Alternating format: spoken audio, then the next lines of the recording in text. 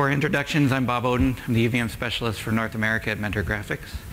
I've been with Mentor about 10 years, helping companies move from AVM to OVM and now UVM. I had 5-6 years of solid specmen background prior to that, so a fair number of years with various methodologies. I'm based in Raleigh, North Carolina, but I spend a fair amount of time really across North America. So wherever you are, feel free to contact me if you have questions after the session or during the weeks. So most of this is a very technical tutorial. It can be different probably than most of the other tutorials in that it's highly technical. I have about 10 marketing slides up front. It's mostly to set the context. I'm sorry I had to go up there in front, but we'll slide through those and get right into the technical stuff. But first, by way of analogy and offer, I have an 8-year-old daughter at home, and she loves this store called Build-A-Bear. Have you guys seen that? It's usually in a mall. Yep, she loves it.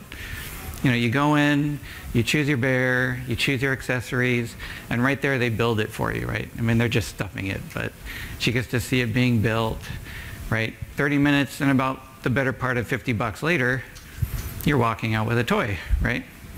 Everybody's happy.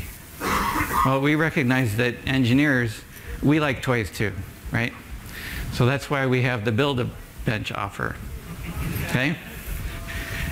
It's very similar, but it has a couple differences. One difference is that you can't walk into Build-A-Bear and say, I want that head and that body and those arms and that tail, build me the bear. You don't get that level of resolution, right? But with the Build-A-Bench, you do get those options. You can say, I need PCIe, I need Axie4 streaming, I've got my own custom interface, I need a predictor of this type with these analysis exports and these analysis ports, I need these scoreboards, and oh yeah, I need another predictor with these analysis exports and these analysis ports. I need a coverage component with a bunch of analysis exports for data taking in. Don't need any analysis ports on that one, right? You define the components, you define the scoreboards, you tell it, I need you to connect that analysis port to that analysis export, that component to that component, that agent to that predictor, etc., and it builds up the whole bench for you.